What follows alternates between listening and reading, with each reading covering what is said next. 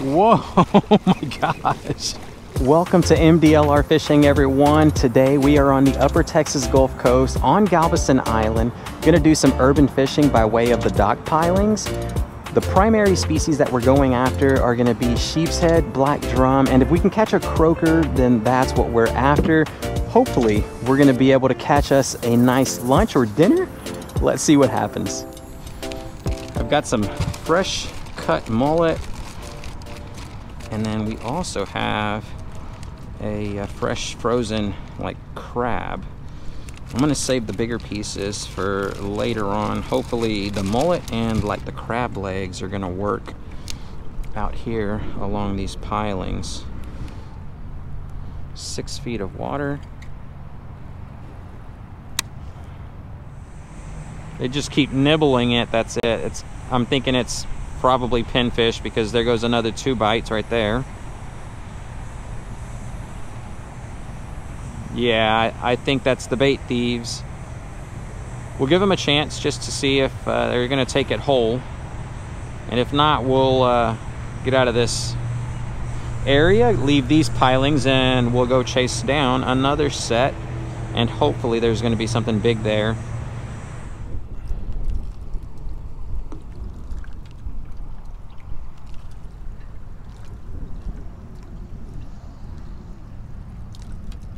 Got you. Yes.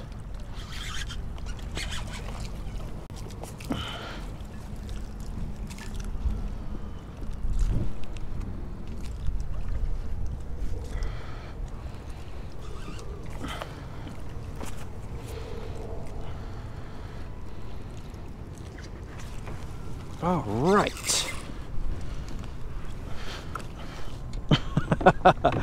The fake shrimp. I got a loose hook back there. Gotta watch out. Come here, Mr. Black Drum.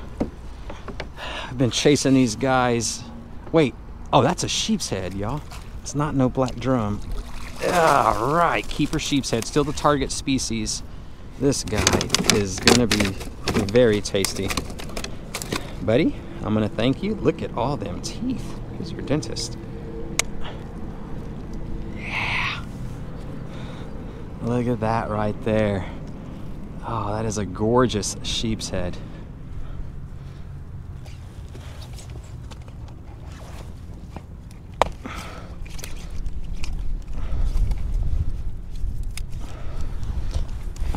There we go. Boy, I tell you what, I feel accomplished. I am most certainly accomplished today.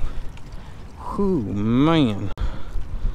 We're gonna load some more crab meat. I think that's what sealed the deal for us, is the crab meat.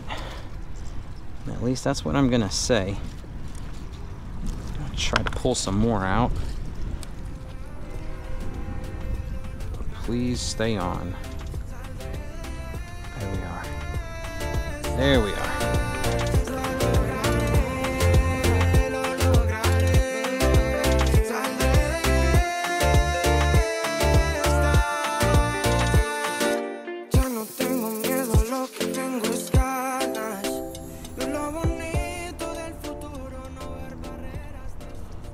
Oh, yes, baby.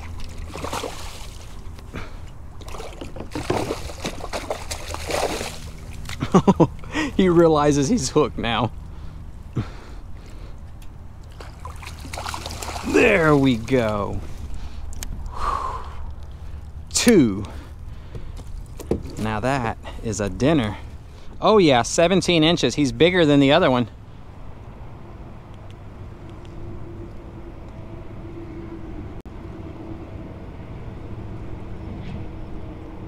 Yeah, that's a good one. That is a good one. That is a really good one.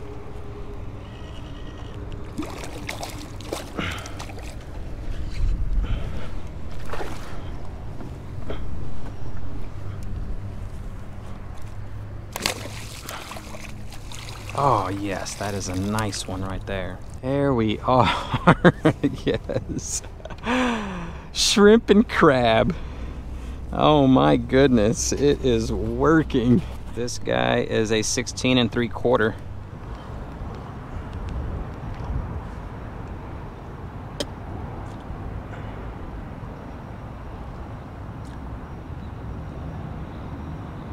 There we go.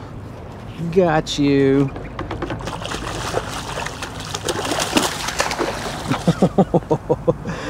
Buddy, you're getting the whole camera system wet.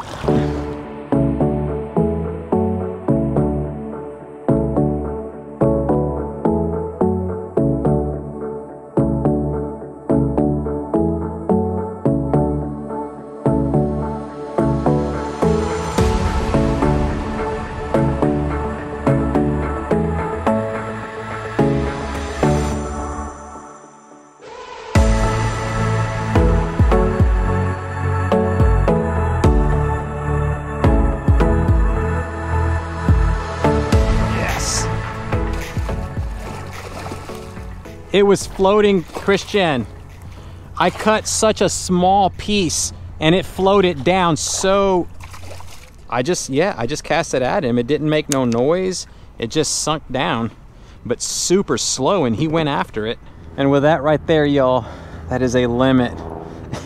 It took a while to figure them out, but we're that much better now. Whenever we come out again and want to go at these guys, a small little slither of fish bites, got this last one, and then just the crab meat spiked on the shrimp that got all the other guys. I still maintain a small little shrimp on a tiny little float would probably work best. Dangle that thing maybe 12 inches underneath the float and just cast it. I mean, don't even cast it, because if you do that, it spooks those guys. I mean, we've been spooking them left and right, and it's not until you sneak up on them. So I mean, we're just slowly laying it down. Y'all saw the method. I am grateful that we got that limit though.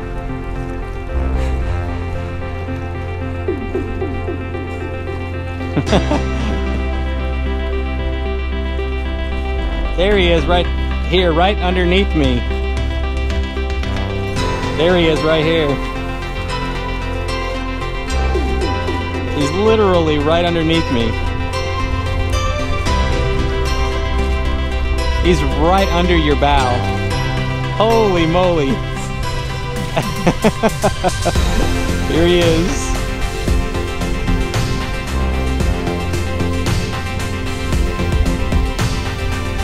Oh, he's right under your bow again. Here he comes to me. He's back over towards you.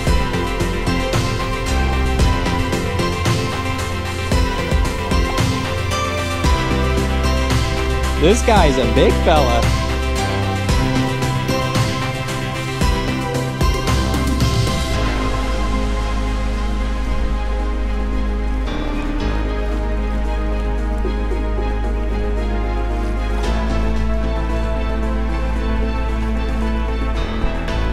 He's right under my bow.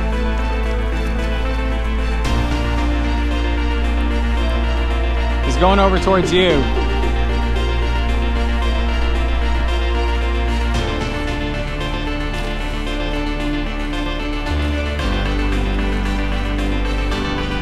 He's right at your rudder.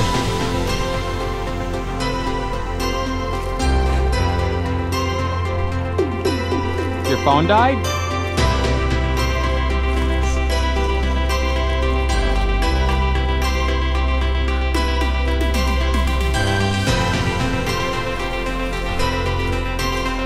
Yeah.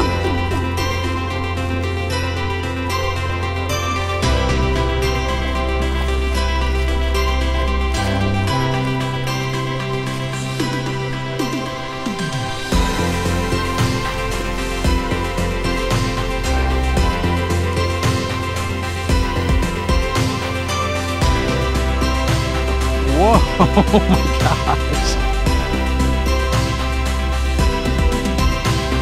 Dude got crazy right there. He went like sideways on me.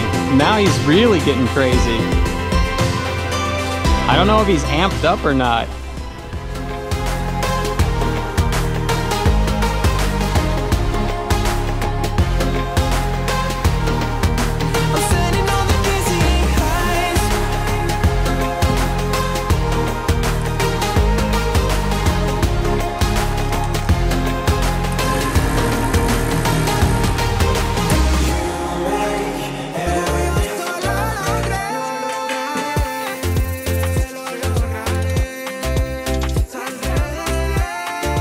Yeah, these are actually some big fillets right there, man. Good Lord, these are big mamas. I caught the big mama girl. Look at that. 2 juicy fillets from a sheep's head. We are gonna enjoy our lunch, y'all. So what we've got going on is just a simple, like po' boy inspired sheep's head that's lightly sauteed, pan-seared, whatever you wanna call it. We're gonna salt and pepper each side of it. We also made our own Southwest Chipotle sauce, and chances are you've already got the ingredients to put that together in your kitchen. Very generic, and it's super easy to whip up.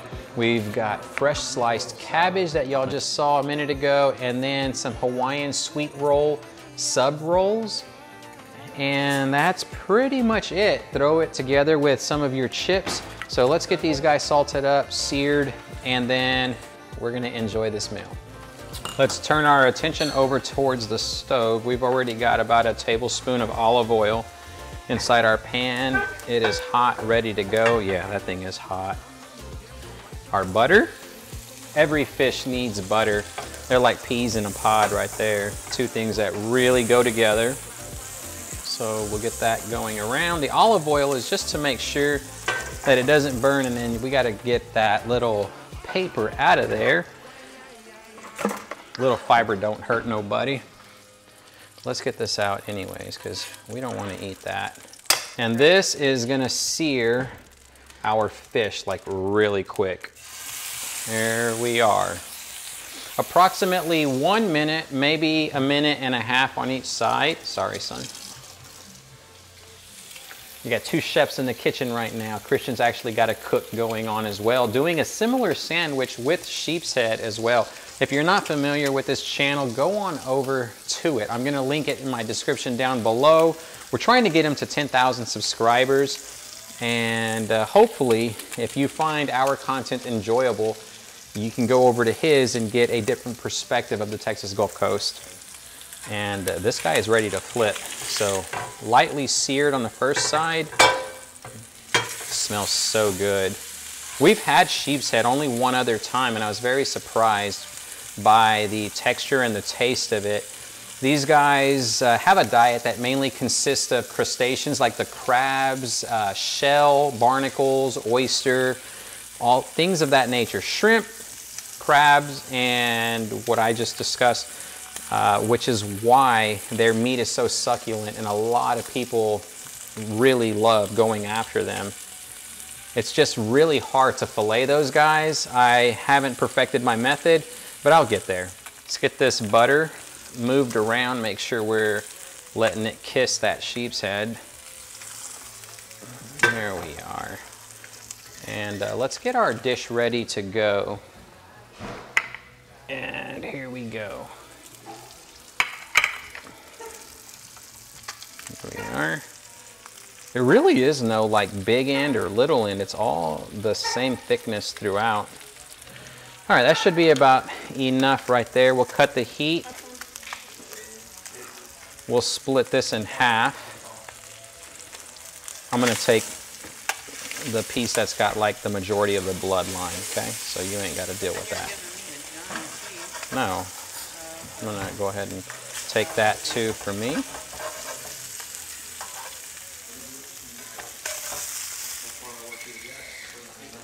Here we are. Look at that, y'all. That looks really good. We could have actually made 3 with this piece right here.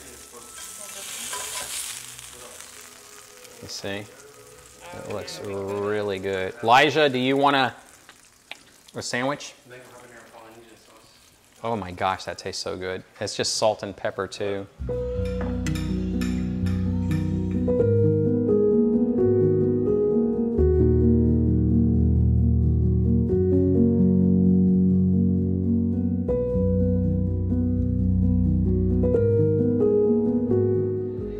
take some cabbage, lay that right across our fillet, and then we're gonna throw a little bit of our homemade chipotle sauce, which is really good.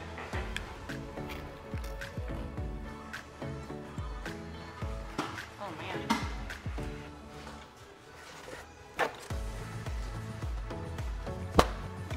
Here. It's really delicious. I know. Thank you. That sauce is good. Very. The fish is really good too. And that right there is the fastest that you can legitimately make a fish dish from your catch on the water. You bring it home, prep it, and turn it into something like this. It's got a nice spice from the chipotle, but it definitely works all together. The only problem is there's like not enough to like get full off of. That's probably a good thing, especially if you're trying to watch your weight. Thanks so much for watching, everyone. I truly appreciate each and every one of you. The love and support that you have shown the channel is what allows us to be able to do this right here, and I'm very grateful. I'm also on Patreon, so if behind the scenes content is something that you're interested in, then you can check us out over there.